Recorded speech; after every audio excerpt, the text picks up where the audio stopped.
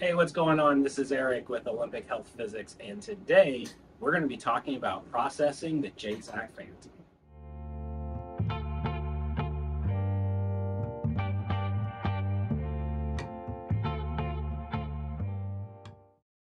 Welcome back.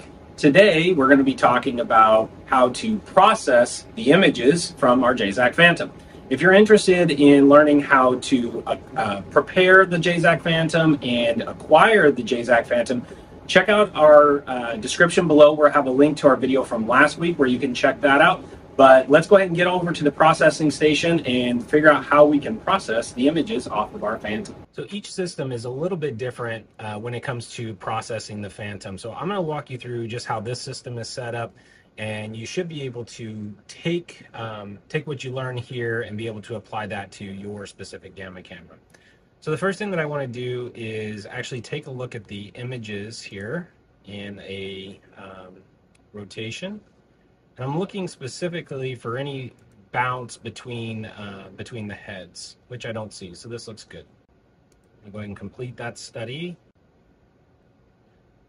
Now I've loaded my raw images into a processing algorithm. I'm going to go back to the quality control. I'm going to look at the sinogram and the linogram. I'm looking for any shifts between the detectors here, and I don't see any. So we've got good head registration between the two detectors, so that's good. So the first thing that I want to do is I want to go in and change the filter. I want to use a filter back projection and use a Butterworth filter. For this system, I am actually familiar with this camera, and so I want a cutoff of about 0.45, and I want an order of 5. I know this is going to give me pretty good images on this system. You can play around with this a little bit. We can maybe move the order to 6, and cutoff I find anywhere between about a 0.4 and 0.55 will work. Each system is different, so you will need to play around with it a little bit and see what works best for your system. I'm going to move my regions out so that I am only processing the slices that I want. I'm not going to worry too much about the masking and centering. I'm going to come over to change attenuation correction. We want our attenuation coefficient set to 0.11, and I always change this to a 9x9 kernel.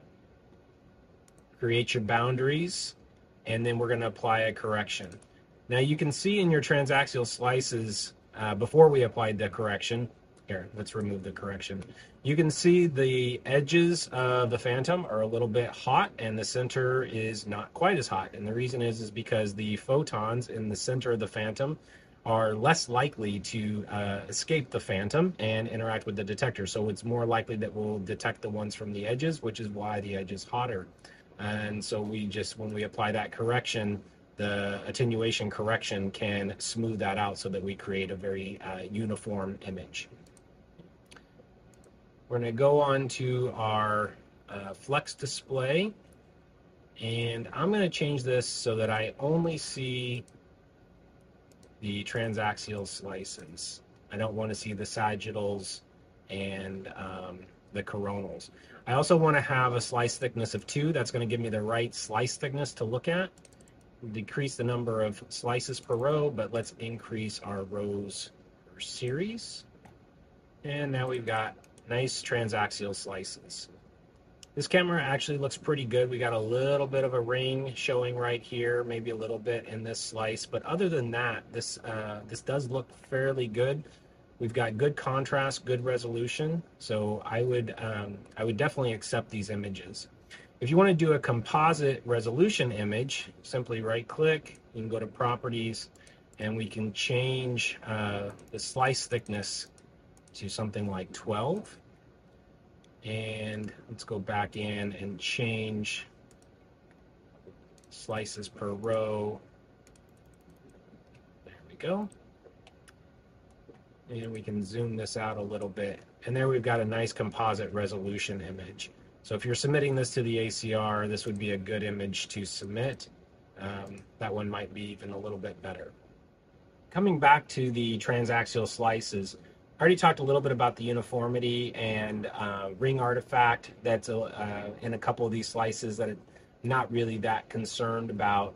The other things that you want to look at is the number of contrast spheres that you can see. For the ACR, we need to be able to see at least the 25.4 millimeter sphere, which is the second one. So as long as we got 1, 2 spheres, we're okay. We can see down to the fourth one for sure. That's 15.9. And the 12.7 is almost coming in there. So this has got pretty good contrast. As far as resolution goes, we're going to flip back over to that composite resolution image.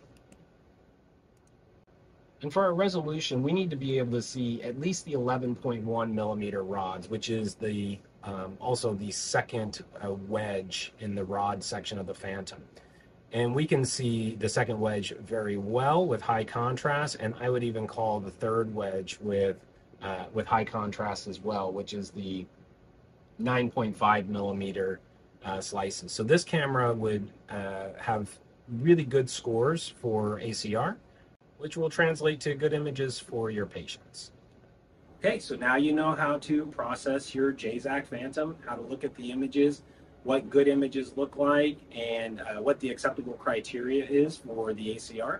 And that wraps up how to process your images on the Jaszczak Phantom. Again, if you want to check out how to, or want to know more about how to prepare and acquire the Jaszczak Phantom, you can check out the description below. It'll have a link to our other video on that. If you do have any questions about the Jaszczak Phantom, how to acquire it, how to process the images, what good images should look like, feel free to drop us a note, and we'll be happy to help you out any way that we can.